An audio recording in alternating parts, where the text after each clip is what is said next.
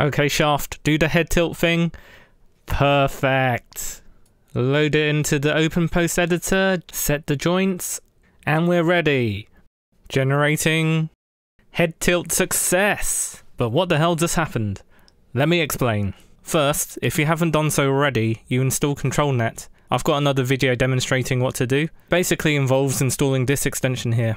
Next is the OpenPose Editor extension. What you want to do is grab those two GitHub URLs, go to the extensions tab, and then the install from URL tab, install the both of them. You want to activate these extensions and then apply and restart UI. Once that's done, you can go to the OpenPose Editor tab, and then start editing your first pose. I'll just reset this to explain how to use it. What I like to do is add the background image. This helps with the posing. Press add to drop in a stick person.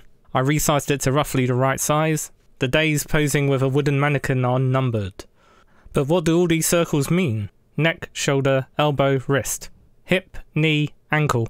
Nose, eye, ear. And the points mirror each other. This is the left side, this is the right side. Let's get posing. Okay, this seems pretty good. I'm going to save the PNG. For the ControlNet settings, we want the OpenPose control model. Click on Enable and set the weight to 0.8, which is a nice conservative number. Add your image, set up some basic prompts, hit Generate.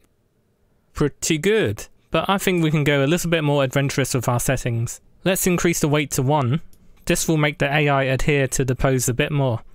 Another cool pose, but it doesn't have the Hare Hare Yukai feeling I'm going for. At the risk of turning this into something cursed, let's increase the weight further. Ramping it up now. I think this is the best I can get for now, but you get the idea. As a little bonus, I tried to see what would happen if I turned the skeleton into a pretzel. In other words, how not to use OpenPose. Let's just throw this attempt in the garbage, because Aqua is a trash waifu anyway.